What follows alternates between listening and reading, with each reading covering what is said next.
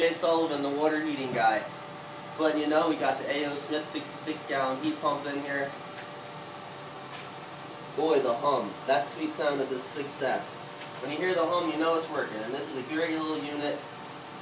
Typically in New England, if you got a family of 4 and you're using water on a regular basis, to have an electric bill of $1,000 to $1,200 a year for just heating your water is not unusual in Connecticut. You get the second highest price of electricity in the country. $1,000 to heat your water just for your domestic hot water. Sounds crazy, but it's totally true here in Connecticut. Over here we have a standard electric water heater. Now this is indestructible. It's a stone line unit. It'll last forever, but it's not very efficient because it's using two 4,500 watt elements to create that hot water. 9,000 watts of energy in that thing running continuously, but there is an off-peak timer. Now what we've got here is a heat pump that's only going to use about $350 worth of electricity in Connecticut. Okay, that other unit was going to be around $1,700 to $1,000. This unit's going to be about $350 to $400. It's about $500 to $600 worth of electricity savings because we're in Connecticut and have the second highest rates of electricity in the country. So forget when you see all these national averages.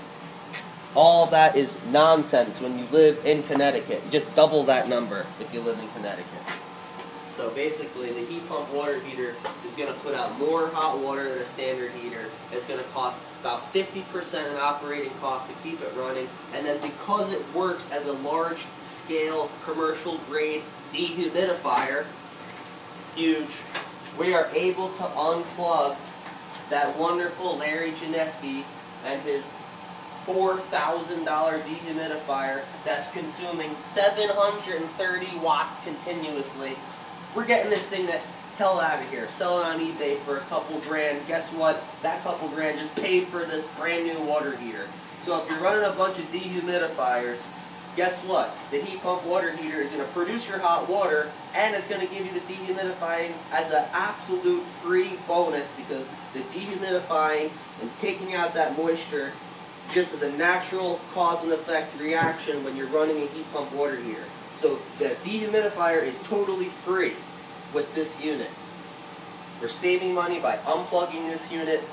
We are creating hot water. We're saving so much money. We're just saving money. Like Donald Trump talking real estate, I'm talking water heaters. Let's go. All right.